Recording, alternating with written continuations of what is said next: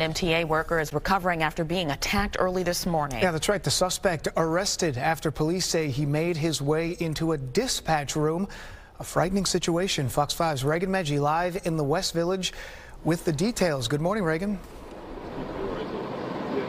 Yeah, good morning, guys. Yeah, you said it. A 51-year-old MTA worker attacked while on the job inside the dispatch area here at the 8th Avenue, 14th Street subway station. Let's take a look at some video into the newsroom. And this is what police are saying, that it happened at 1:45 this morning. The suspect, a 29-year-old man, entering the MTA dispatch office. That's when the MTA worker confronted him. Words were exchanged. The suspect then grabbed a hammer and struck the 51-year-old in the head and took off, hiding underneath a train inside the subway station that was stopped.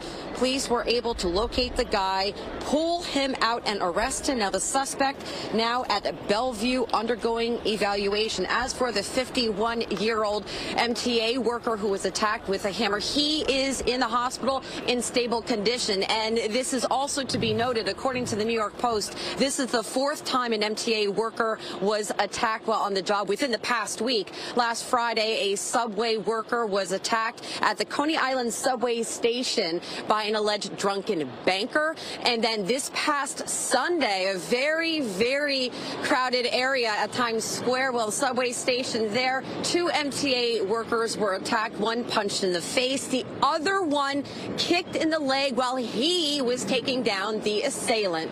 We're live here outside the 8th Avenue, 14th Street subway stop. Reagan Medji, good day, New York.